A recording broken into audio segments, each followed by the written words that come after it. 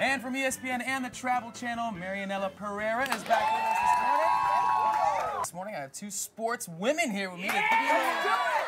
Well, that's what I don't know what the proper, New York etiquette is. You gotta knock on the door. You gotta go knock on the door. That causes a confrontation. Like, no, it doesn't have to be confrontation. The person could be a huge fan of yours. You guys can maybe sing. You can do a duet. You don't even know where this could go. Judging by the music I hear coming from their unit, Nick, but it's, you do have to face the head-on. You're in New York. You got to go face to face, buddy. You got to go down there, right? You got to knock on the door and be like. So I don't call security. That's like the chicken wing. No.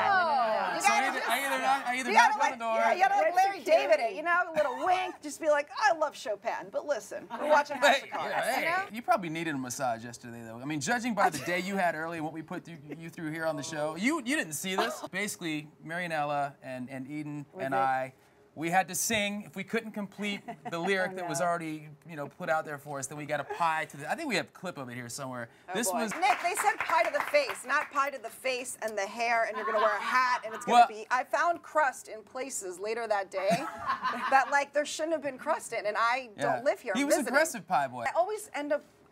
I don't know why this happens, but I just always get that seat right where the map is. And then, obviously, a lot of people, you know where I'm going.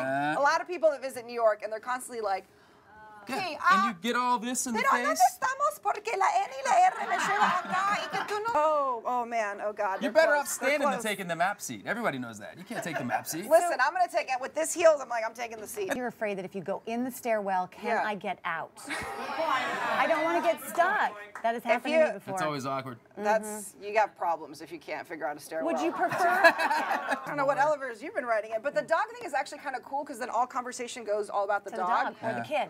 Yeah, so I was like, oh, such a cute little doggy. I love it, little dog. Because then you don't have to talk to the person. I'd rather talk to a dog than have to deal with the human. That's the most clothes I've ever seen her in, actually. I think she looks fantastic. Marianela TV.